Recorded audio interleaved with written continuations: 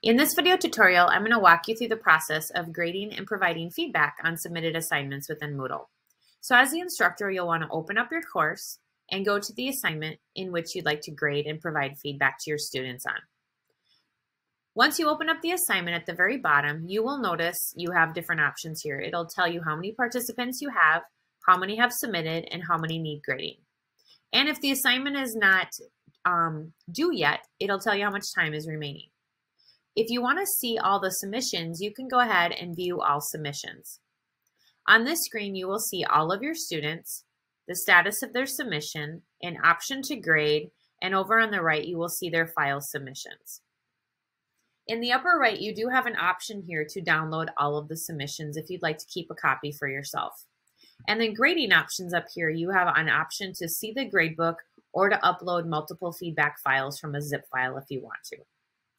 I'm going to go ahead and click the back button and talk about the other option when you open up the assignment. The other option is to grade. If you click on grade, this will open up your PDF to be able to come in here and grade. One thing that you'll notice is up in the upper right hand corner, you have a little filter icon. If you click on this, you can actually filter what types of submissions you would like to view. So I only want to view the submitted files. If I click on that, I will then now see the paper for Diane Paul. So within here, if she has submitted a PDF file, I can view that PDF file right here within my window. If I want to change users, I can navigate forward to the next user or back to a previous user. You'll notice over on the right, I can download her PDF file here. I can see comments, I can add in a comment, and I can also see comments that she might have added when she submitted. If I want to add a comment here, I definitely can. This is not part of the grading feedback. This is just comments. Maybe, you have an error in line 4, please resubmit. You can definitely add in comments like that. Down here is where you're going to grade and provide feedback for the student.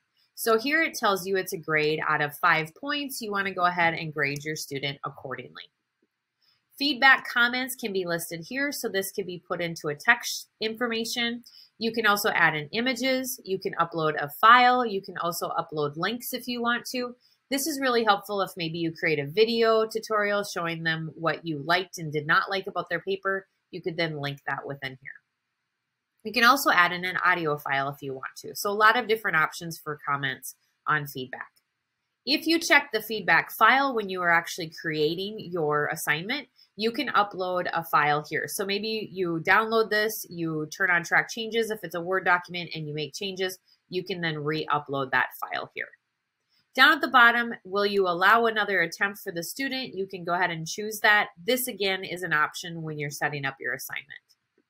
A couple other things that you have down in the lower right-hand corner is how you're viewing this window. So collapse the preview window will only show our option to grade and provide feedback.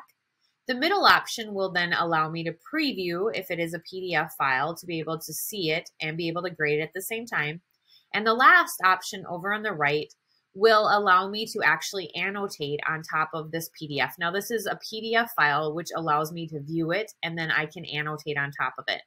These features are not real exquisite, but they are kind of handy. You can add in a post-it note if you want to, and here's where you can choose the color of your post-it note, and then you can add a post-it note and add in any type of comment post-it note to the paper. As students hover over it, they'll see the comments there. The hand will allow me to move things around. The arrow, same thing. I can select things, and I can also delete out those particular items here if I want to delete out comments.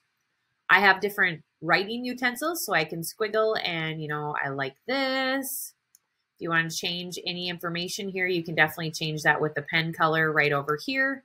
So if you don't want to have it in red, you want to have it in green, you can definitely do green squiggles. You can also do lines, you can do squares, and you can do circles. You can also change your highlighter if you want to highlight different pieces of text. You can change your pen color and then highlight different parts of their paper if you want to using the highlighter tool. The last option here is a stamp tool, and you have different stamps here. So you can do a frowny face, smiley face, check mark, or red X. So if you want to have a stamp here, you can then tell your students you didn't like this or this, but you can go in here and check and you really like this. So This annotated PDF will then be part of their assignment when they go in and they look at their grade. They will see this annotated PDF file. At this point, if you want to save your changes, you can go ahead and save your changes. It'll save this PDF file. If you want to save and go to the next student, you can save and go to the next student, or you can reset to clear out any of the information here. Keep in mind your options down here. If you click on the middle one, you'll see the annotated PDF options here and a place for feedback and grading down here.